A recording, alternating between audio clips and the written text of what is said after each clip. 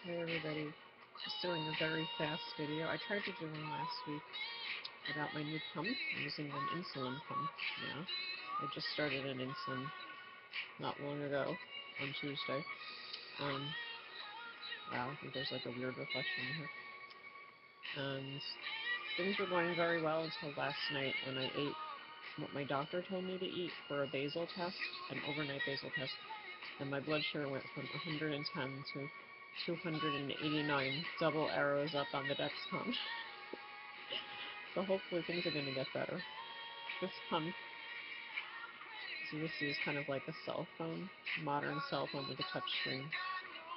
And this tube connects into my body. Over here, I'll try to show you if I can. Kind of hard because I have it on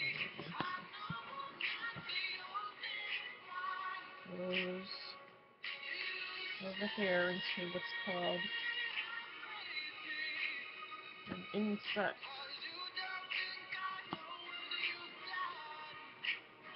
No, I'm not trying to flash you or anything, but it's down there. Anyway, I'll show you on the next one.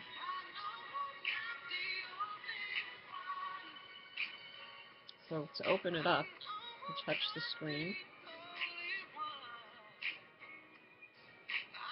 1, 2, 3. And you can see bolus options, and in that you have all your options to do your bolusing.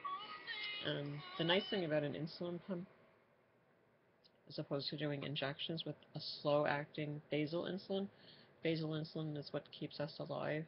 If you have type 1 diabetes, it does all of your body functions, manages your liver, releasing glycogen into your system. With a pump, the basal insulin can be given in very small doses. So for people like me that are very sensitive, it's fantastic. I'm getting 0.3 units per hour, and it goes in very slowly. It's a fast-acting insulin, so it's kind of more natural like your body.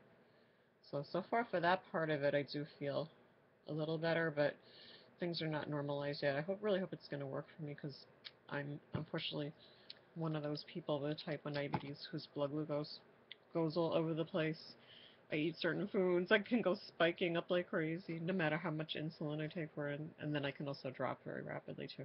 So I'm hoping to normalize myself with my new Tandem T-Slim pump, and I'll probably do a couple more videos about that, how to change a set and stuff like that, when I get better at it.